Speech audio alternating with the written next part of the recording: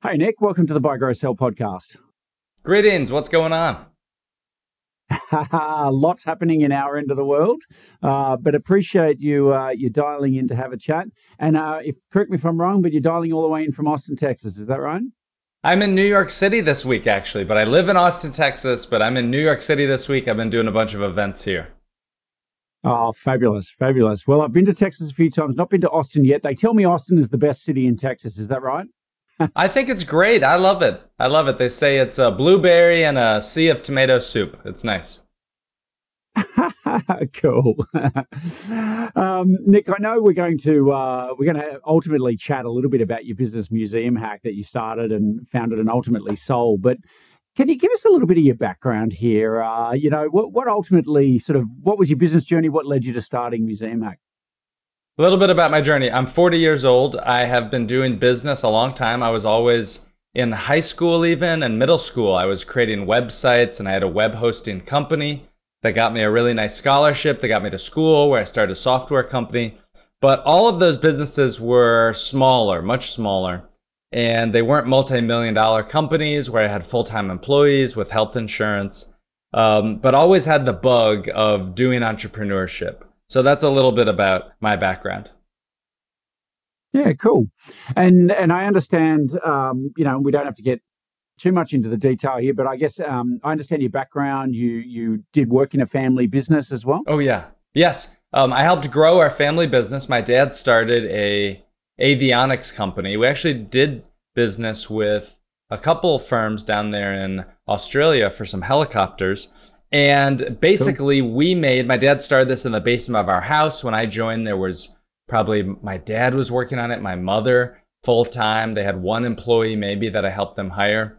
And we grew it to about 70 employees over about 10 years working together, and then sold it to a private equity firm in 2014. Yeah, interesting. So I'm hearing that, businesses sounds like it was in your blood. It's not my first rodeo, that's for sure. And I think that helped in selling Museum Hack, of knowing the process of working myself out of a job, hiring a CEO, a chief of staff to help run it and things like that. Certainly, yeah. Yeah, cool. So talk to me a bit about Museum Hack. I mean, I did cheat. I have seen a little bit of you online. So I understand museums weren't necessarily your main thing. Museum Hack is probably one of the weirdest businesses that you've had on this podcast, because it was a services business, not scalable. It was live museum tours. So I know down in Sydney and Melbourne, there's some beautiful museums that are large and that can be, frankly, intimidating. Well, here in New York City, we have the Metropolitan Museum of Art, which is enormous. I mean, it's 13 acres, it's 2.3 million square feet. And it was so big and intimidating that I kind of hated it. And most of my friends didn't go there. It's just too big. So anyhow, I started to do these tours, and what the business was live museum tours. So imagine you come to the museum and there's a tour guide who's going to show you around for 2 hours. But instead of working for the museum, he worked for me. And I would hire stand-up comedians or Broadway actors or science teachers, musicians, these crazy people to be the tour guides and tell you the juicy gossip and the backstory.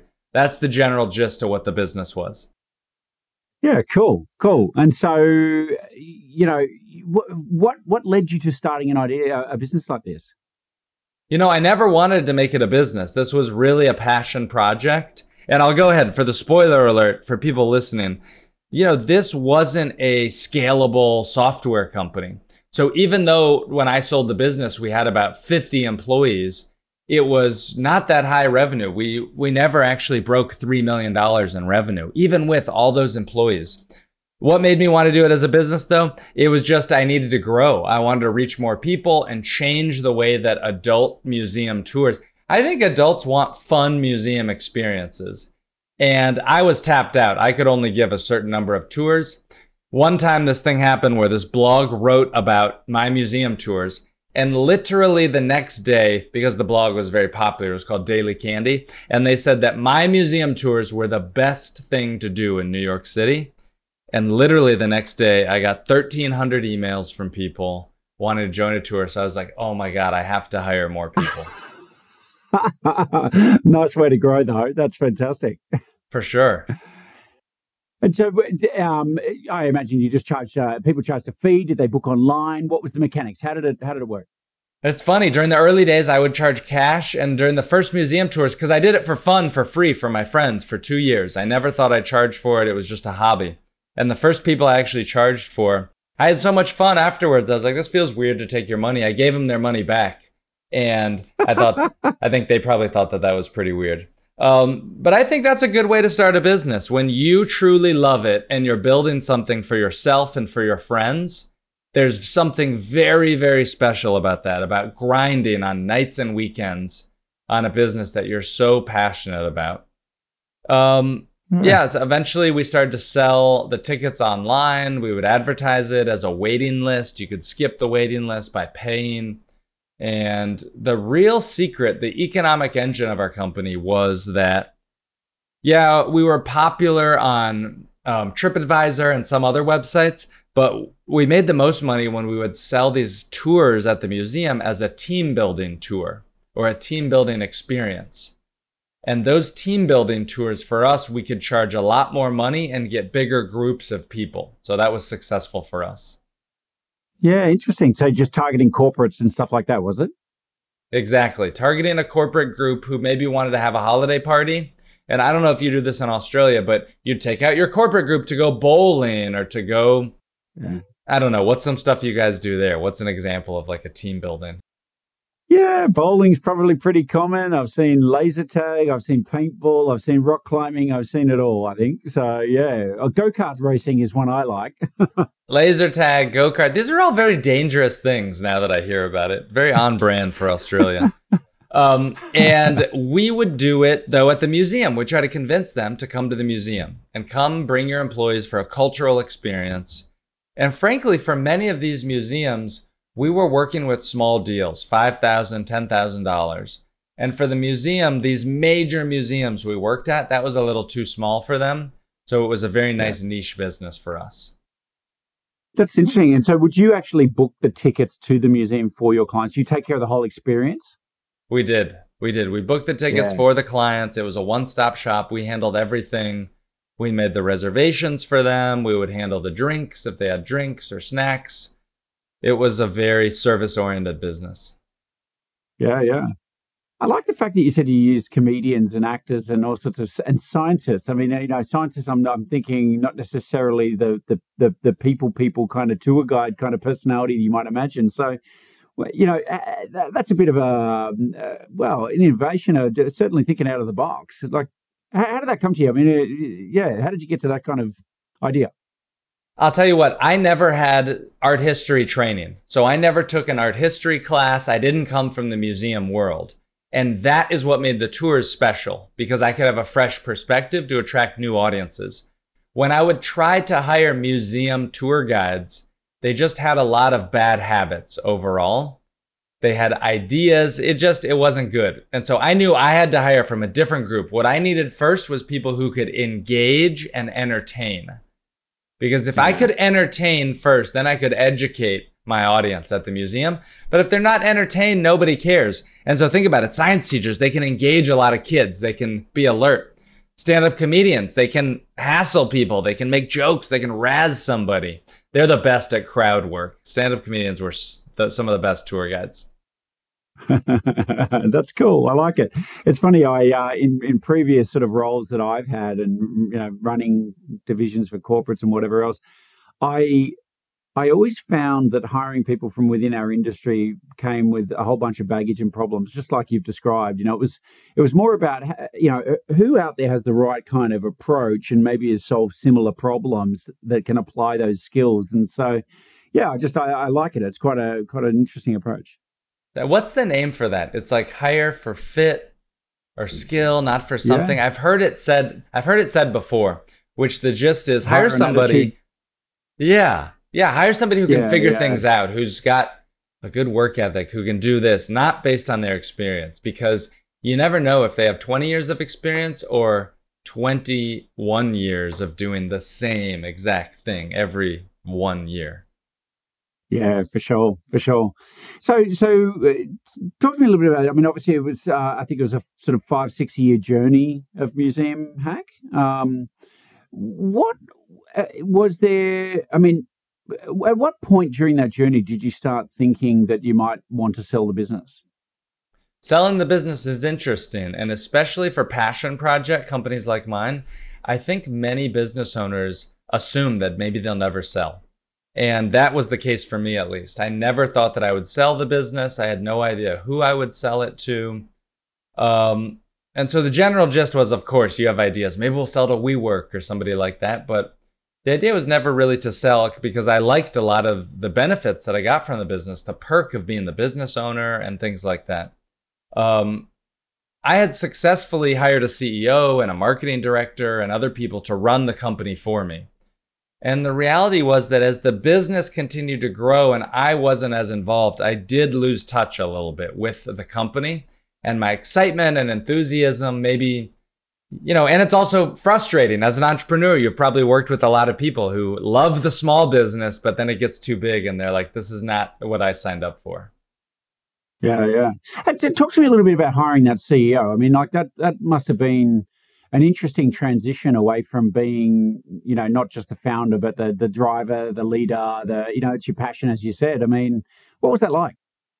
I have so much respect. If anybody is able to hire a CEO for their business, I know how much work it takes. I got really lucky. I hired someone, she was younger and she was less experienced, and it was a real risk to hire her. And we actually hired her at the beginning as the staff manager, and then she was promoted to chief of staff, and then she was eventually promoted to CEO. To her credit, she knew from day one that she wanted to be CEO. And it's that type of person that really you just want to get out of their way. I was never good at that, but you just want to get out of their way because there's so much. I remember the first staff meeting that she led, and it was just so, I just stepped back and I was like, oh my God, this woman is so much better than I could ever be. She understands things with people that I could never understand. And it truly is a skill set that I think there's a skill set of 0 to 1 of starting something small, that new idea of getting it off the ground. And then there's a skill set of going 1 to 10. And then there's 10 to 100. And that is very, very different skill sets along the way.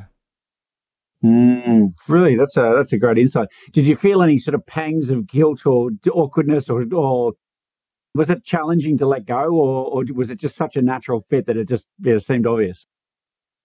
Of course, there's pangs of letting go. I running the business for so long, the tours started as doing my tours. They were all me. Yeah. The tours were me. It was my tour. And I remember one of my best friends, when I hired my first tour guide, he said, "You're an idiot. Why would anybody ever want to go on a tour that's not you? Like the whole thing is you." And that was interesting, right? And so that's hard. But as a CEO, the real role is that they become a people manager, and that it's the people, and it's the people and keeping them engaged and helped and fulfilled and giving them a mission and a path and a future that I wasn't as good at. And that this person, the CEO, she was just incredible at, and she had the patience. I don't have a lot of patience, and she had a lot of patience to work with people. Yeah, interesting. And so, was there an aha moment or something where you realized you were going to sell the company, or was it more gradual? It was no, it wasn't gradual. It was an aha moment, because the team, the CEO and the marketing director, they had sort of secretly started a dating relationship on the side. And they both came to me with a proposition to buy the business from me. And that's one of those moments where it's like, oh my God, is this a hostile takeover? Are they going to, are they going to quit after this? Are they going to start a rival company? What is going to happen? And they knew how much that I valued the business and loved and cared about it. And so I think they were nervous about the idea as well. But again, to their credit, it was their idea to think about buying the business because they were already running it, and they had some ideas to grow it in ways that I wasn't able to. Yeah, that's cool. That's cool. And so did they come to you with a number in mind already, or was it something you had to kind of work out together? They didn't have a number in mind.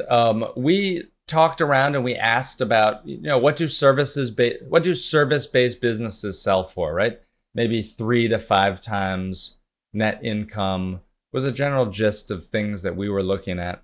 And Yep. so we did a little shopping around. We did a lot of shopping around, but at first they were very much like, and I wrote a nice article on my blog about how the whole thing played out. But at first, they just wanted to kind of test the waters and see whether I'd be open to and receptive to that. And for a variety of reasons, I was. Yep. Yeah, cool. And was the business profitable at the time? Was it, so you're obviously applying a multiple here, right? Can you tell us where you sort of settled? I don't know if you can mention the valuation, but what was the multiple maybe? Yeah. I love to talk numbers and things like that, and it's always frustrating when somebody won't say the numbers. As part of my sale agreement, because the business was growing a lot and the employees were so close, we agreed not to share the numbers. But I could give an idea. We did about $2.8 million in sales on the last year that I was the owner. The business ultimately sold for around a 5x multiple of net income, and that is what we determined. Now, I kept about 15% of the business, and that's that's essentially how we came up with the number. Yeah, cool.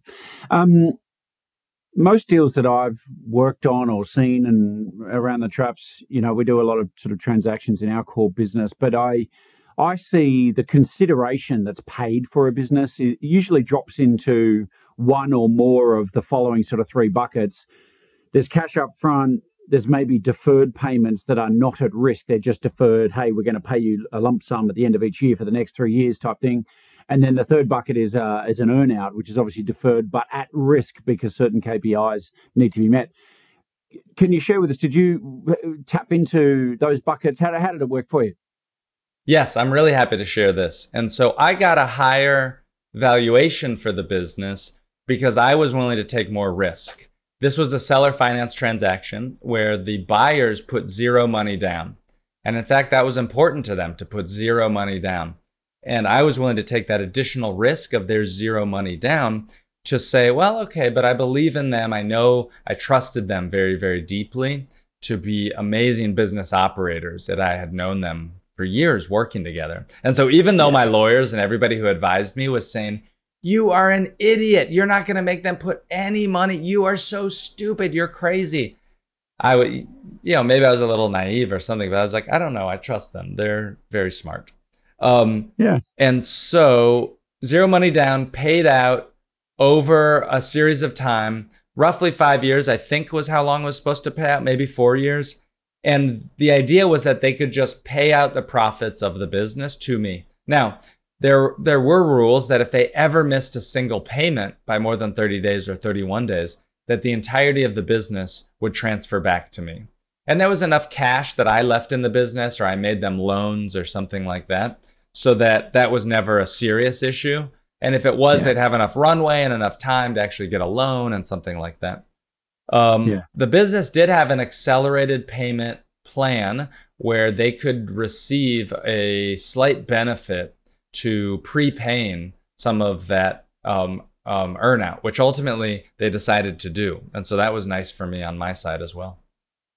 Yeah, nice. It's most certainly I don't want to say unusual, but it's not an uncommon approach to structuring it or being willing to. So I think most people are a little bit more worried about getting their payments. But I totally get the whole principle that they've been running the business. You've been out of it probably from the day to day for a while, and if anyone's actually going to keep doing a good job of it, it's going to be them.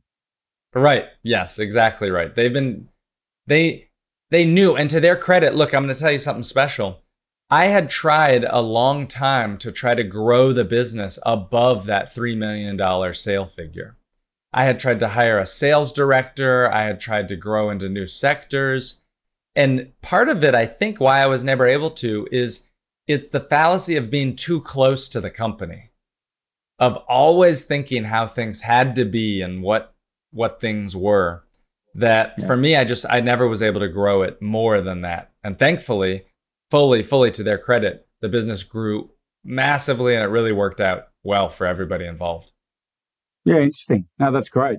Did your you said something about payments over a 4 to 5 year period. So did they stay the same term, or did they pay off quicker because they were doing so much better, or like? Yes, yeah, exactly. Are you whole now? Yeah. Yes, whole. Yeah. And they actually bought out the remainder side of my 15%, and they've been doing great. Yeah, that's great. And to your knowledge, has the business grown since that time? Yes, it's massively grown. They've taken it in whole new sections. They've taken things online. They've gone to new markets, to new cities. There's been a lot of changes post-COVID, but they are really focused on the team building space, and they've doubled down more than ever to really be the best, if not, probably the best provider in the entire world of team building services. And that's not at all what I thought. I thought this was a museum tour company, right? And so they've had that vision, which has been neat. Yeah, that's cool. And was COVID a concern? I mean, obviously museums shut down, everything else. What was this? This must have been just at the beginning of COVID. You were going through the first, I guess, stages of transition. Massive concern. Huge cash flow problems, employee issues, everything. It was a real stressor for them. I sold the business in April approximately of 2019, so about a year before COVID. And so this was fully there. I was still involved, and I let them know that I fully supported them and I wasn't trying to retake the business back from them. But it was certainly stressful, interesting times, to their credit, again, being very successful through all that. Yeah, that's cool. Did you ever have a moment in 2020 or wherever where you were worried if this was still going to work out? I think everybody did. If you didn't, then you're crazy. The whole world was turned upside down. How quickly things accelerated with all museums absolutely being shut. I mean, literally going from a $3 million a year business to zero overnight. All your revenue sources are cut off. I mean, lots of places had this. This was not unique to this tour company, but yeah, it was unique. It was stressful. Yeah. Talk to me a little bit about, I mean, I think you go on this journey of starting a business, building it, ultimately selling it, and for some people, they jump back in at the beginning of that cycle and go again, right? It's, lots of serial entrepreneurs. You mentioned before that this journey, this business was service-based business and it was hard to scale. I mean, do you have a different perspective on business now that you've come out that other side? If you were to start another business now, do you have a view on what kind of area it would be in, what sort of model, that type of thing? I like creating things for my friends that I'm passionate about, and I like creating services and experiences that I truly love. I mean, I'm doing this new project where I'm writing a book that teaches people how to host a cocktail party. And that's such a weird project and a weird book. And just think about my last business, though. If I were to tell you that I'm going to create a multi-million-dollar company doing museum tours with stand-up comedians, you have to remember 10 years ago, 15, 12 years ago, museum tours today may be more dynamic, but that was not the case. Museums very stuffy, very conservative. So now my new project, what do I know differently? What do I think about differently? Because I want to be helpful to listeners, because your listeners are thinking about maybe selling their business one day, maybe acquiring a business, maybe starting a company, and what they can do to do it better by thinking about that. There's common things like the amount of inventory that's kept in stock. I could share one thing. We had one of our largest customers, our corporate clients, was going through financial difficulty during the time of the sale. And that brought such a different discount to the valuation of how we valued that client. It sounds obvious, but that was really unique. Something else. Okay, so I could share. Yeah, please.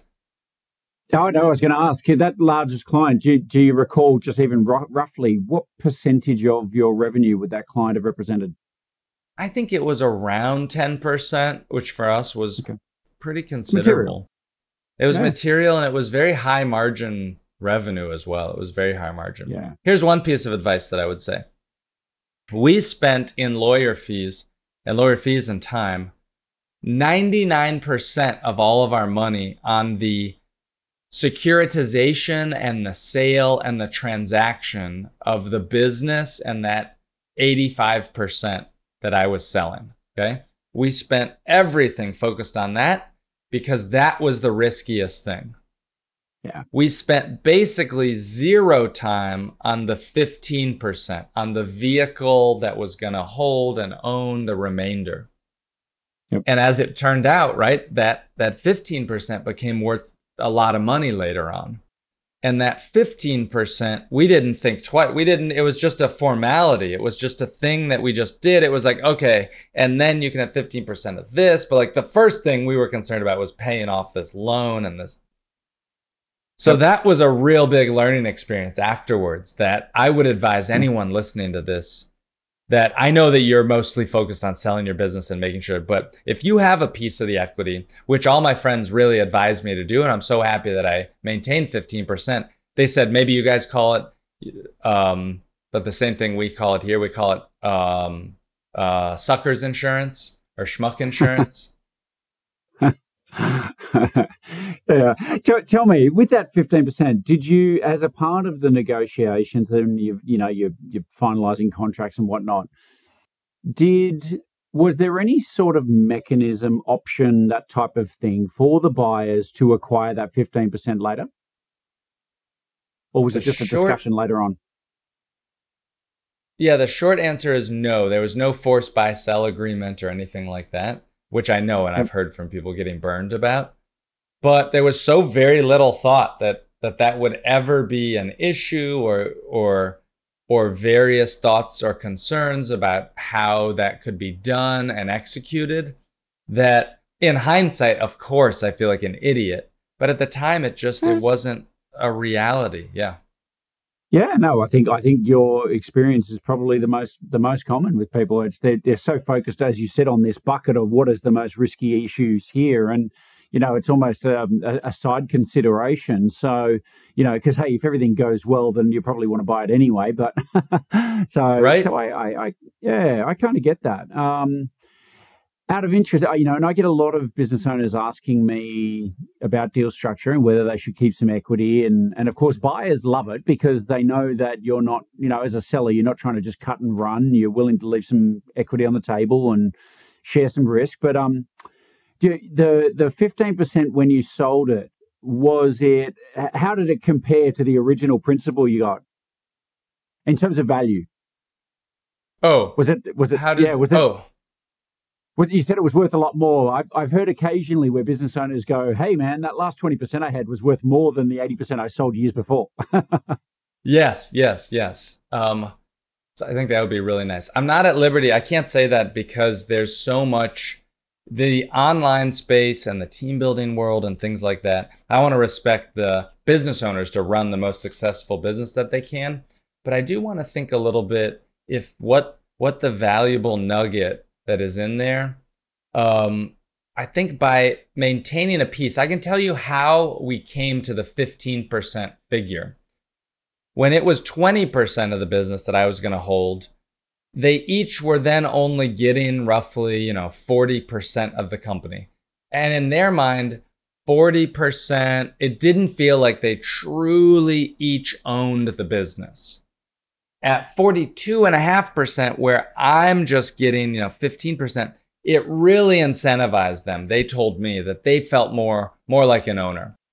Now that's, because at first maybe I said, okay, I'll keep 30%, right? And you guys have 70%, you clearly have the majority. Well, with two of them, that doesn't feel like a majority. That's 35% each compared to my 30. It feels like we're equal partners. So then we said, so that's kind of how we got to it. And that was really shocking for me to hear their perspective about those numbers. Yeah, interesting. So fast forward, talk to me a little bit about what you're doing today. You've got a book coming out. I'm kind of curious how you came about writing that book and what's the story there? It's a weird book. It's called The 2-Hour Cocktail Party, and every business owner should probably host more dinner parties. I want to ask you, Simon, do you host dinner parties or cocktail parties? What do you do? No, I honestly don't. I don't. I mean, I certainly have friends over and do sort of things like that, but it's not a networking thing. It's more of a catch up thing. So I most certainly read the cover of your book and thought that's intriguing. You've got me curious. And do you have someone in your life who does host events, maybe in your friend group or something like that? It's the person who always brings people together. Think about a holiday or a sporting event, someone that always hosts at their home. Yeah, look, definitely. I've definitely got friends who are constantly hosting events for sure. Yeah.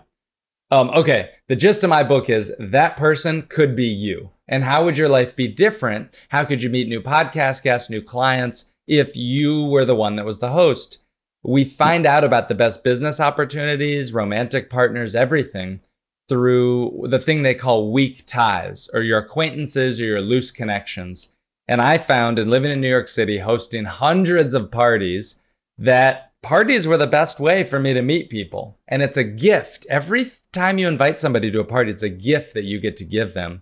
And now I'm on a mission to teach 500 people how to host their first party and how you can do it for under 100 US dollars, how you can do it easily, stress-free. And the best part is you kick everybody out after 2 hours. That's sounding more like my kind of party. It's good, right? Do you do this mostly for friends, or is it kind of can you do it more with a business, as in business acquaintances, or like what's the right vibe here? You'll be the most successful when you bring together a mixed group of your friends. So that can be business people, that can be your friends, that can be your neighbors.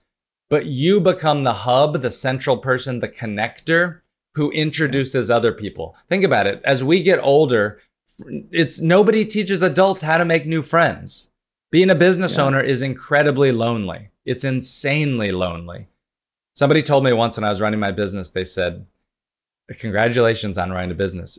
Just know that one day all your employees are going to have a party and you're not going to be invited." Yeah, that's so true.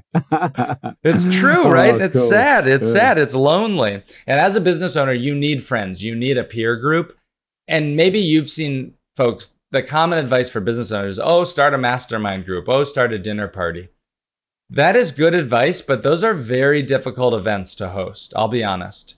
A dinner party, a mastermind takes a lot of skills as a facilitator. And many people they're so intimidated by it that they'll just never do it. And what I found was a 2-hour cocktail party.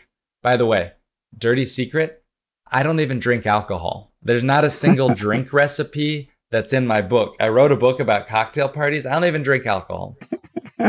But a cocktail party is a lightweight social interaction to just come hang out, just come over, have a drink, meet some new people, right? So anyhow, that's my mission. I think business owners, entrepreneurs should be hosting gatherings to meet people, for making clients, new people, for selling your business even, shopping it around casually.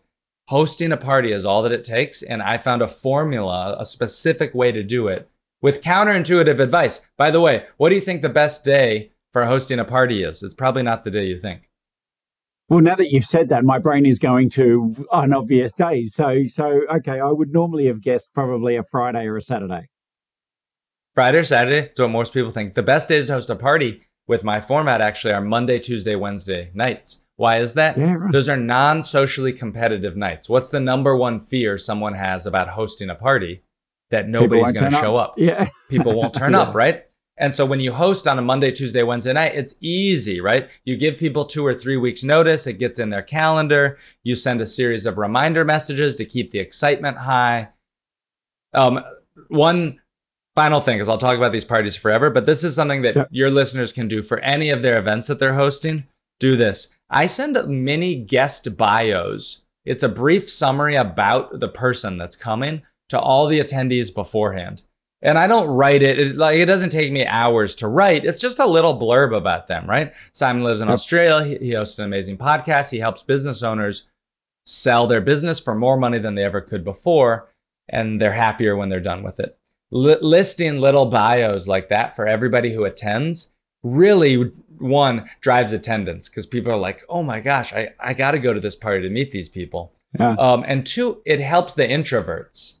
It helps people that are a little scared and shy to attend. So Yeah, so that's the gist. Thanks for letting me talk about it. No, my pleasure. What's the magic number? My final question. Magic number of attendees. The magic number of attendees between 15 and 20. Less than 15 and you don't have enough natural energy in the room, it gets boring. Your guests can talk to anybody. It's quiet. It's not more than 20, 25. And when you do a round of icebreakers, it takes too long. And for a new host, remember, my book is about helping someone host their first event and having it going amazingly well. A new host can't manage more than 25 people. Yeah, too unruly. Nick, thank you. It's been a pleasure to chat to you. Are you happy for people to reach out and connect with you? Of course.